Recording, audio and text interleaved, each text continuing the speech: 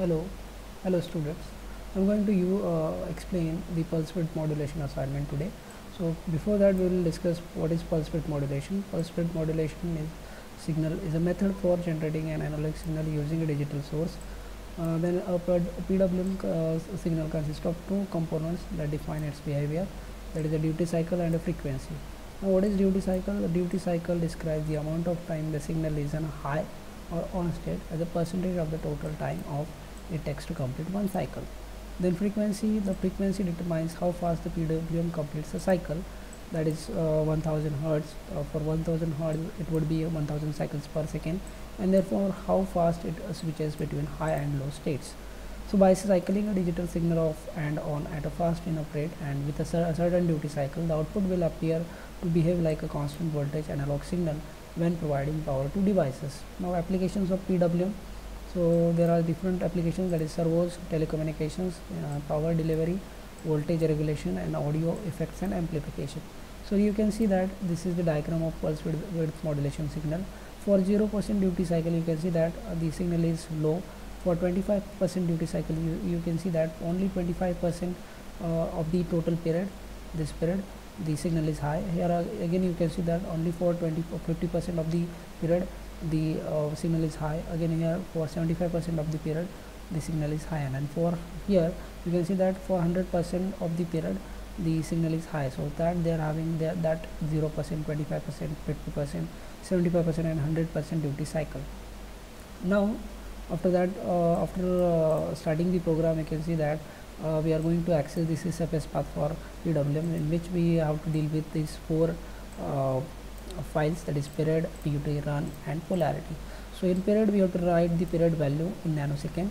Then in duty file we have to write the duty value in nanosecond for PWM signal, and for run, through run file we can disable and enable the PWM signal. And in polarity it will have the 1 and 0 value, depends upon the signal when it is high or low. So this is about your pulse width modulation. So after that we will discuss these steps. So for writing the Python program to generate square wave of programmable frequency using PWM, first we have to load the drivers. Then after that we have to import libraries. Then we have to assign sysfs path for PWM with variables. Then we have to define the PWM period and duty. Then we have to define function to write PWM period value. And then we have to define function to write PWM duty cycle. Then we have to define function to enable disable PWM on given pin number. And finally we have to call these functions through main program. Okay, so we'll start our program, but before that we will see the installation of drivers. So type echo on your BeagleBone terminal. You have to type echo, then provide the driver name AM33XX underscore PWM. This is the name of PWM driver, and then you have to use write on sys devices /port underscore cape mgr.9, then slots. So on this path you have to write, you have to install your PWM driver. Again next command you have to run, that is bone underscore PWM, then underscore P8 underscore 13. So we are going to use P8 underscore 13 pin here, and there again we will use sys /devices /bone underscore cape mgr.9 /slots. So already I installed this driver so that it is giving the right error, that is file exists, but you can install it on your machine or on your BeagleBone Black. So after that we'll go for program. So we'll use pwmn.py. So in this program first we'll type the shebang character for the binary path of Python. Then after that we'll import the standard libraries. So we have to import first sys, then os, and then time library. So after that we have to define the sysfs path for PWM. So we'll write the variable name, that is PWM sysfs. PWM sysfs is equal to in double quote the path is like this: slash sys slash devices slash ocp dot 3 slash pwm underscore test underscore p8 underscore 13 dot 15. So this is the path for PWM, CSFS path for PWM. Through this path we have to write our values, and after that we have to define our period, PWM period and duty value. So here we will use PWM period variable. So it will be will initialize with near about 20 lakh.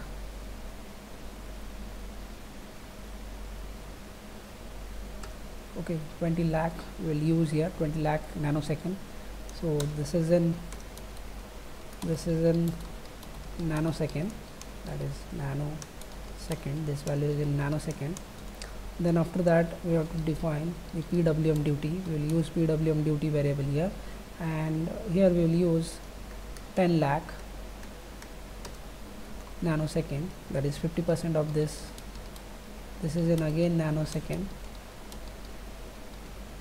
So we'll this way we have define our period value and duty value, because that are important for PWM square wave or PWM signal. After that we will define function to write period value, PWM period value. So we will define PWM write period, in bracket we will use val parameter to pass the value of that period, and after that we will use fo is equal to open. We will open the path. So we are having PWM sysfs, then after that we'll use plus, and double quote will provide the name of file which we have to open, that is period, and in which mode we have to open, that is in write mode we have to open. So we will provide w here, and after that with the help of fo object we will write it, we'll call write, and we'll write the val. To the val variable will write the period value, and after that we will close this file. Then next we will define function to write duty value. So here we will define the PWM write duty function, which will have the val parameter again, and which will have the same definition, but just we have to change the name of file here. So I will just copy and paste here.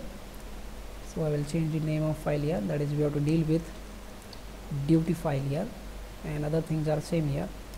Now the next function we have to define function to enable or disable PWM.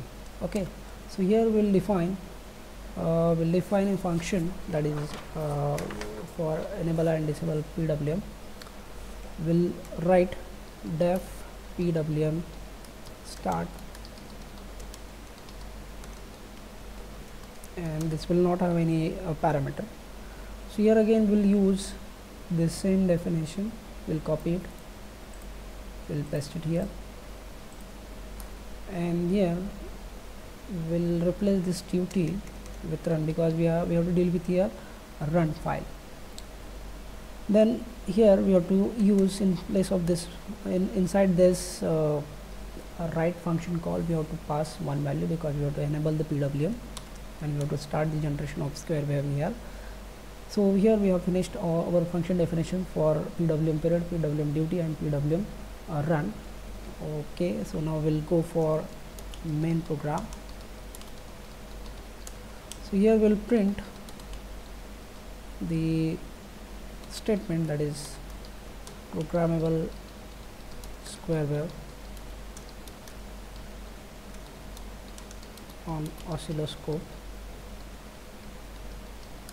Okay, and then after that we'll type the wave is generated on oscilloscope. scope. Okay, so here we'll call the function that is PWM write period. This we have to call first because we have to pass the PWM period value. Then after that we will call PWM write duty function. Inside this again will pass the value PWM duty. So here we are passing the values by doing the typecasting, because we have to write these values as a string, so that we are using here we are using typecasting. We are converting these types into str, that is in string. Then after that we will call the PWM start function, and then for doing the PWM, that is pulse width modulation, alternatively we have to decrease and increase the width or duty cycle of our square wave. So we will use iterations. So we will use for I in range in bracket 0, 9. We will try this for 9 iteration only. So we have used 9 iterations here, and after that we will decrement the PWM duty value. So we will decrement this by 2000 nanosecond. Then after that we will call PWM write duty function, and will pass the PWM duty variable value here, and we will typecast it here. The next will use sleep time of 3 seconds, and after 3 seconds we will again increment the duty cycle by 2000, and after incrementing it we'll call PWM duty or PWM write duty function, and to set the PWM duty value, and pass the PWM duty variable as a string. And then after this again use time dot sleep of 3 seconds. So and finally use exit. So this way you can write the program for PWM for generating the square wave. Okay, so here one mistake is there, that is we have to use 2 for loops. So again use second for loop here, that is for I in range 0, 9 for other PWM duty increment. So that is one of the mistake here that we have missed here. Okay, so one of the change sheets here, that is okay, so here we will change this 2000 with 1,20,000. we will decrement the PWM duty with 1,20,000, and again we will increment it by 1,20,000. So now we will run this program. Escape colon WQ. So before that, now we will run this program. See, this is oscilloscope, digital oscilloscope, or also called as CRO. So we'll see the output on this. You can see that the duty cycle is incrementing.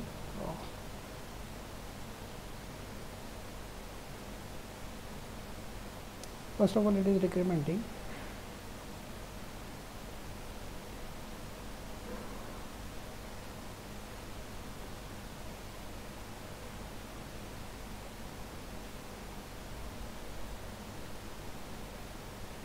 Now it is incrementing. Now it is decrementing. Okay, first of all it was decrementing. First of all it was decrementing. Now okay, so this way you can write the program.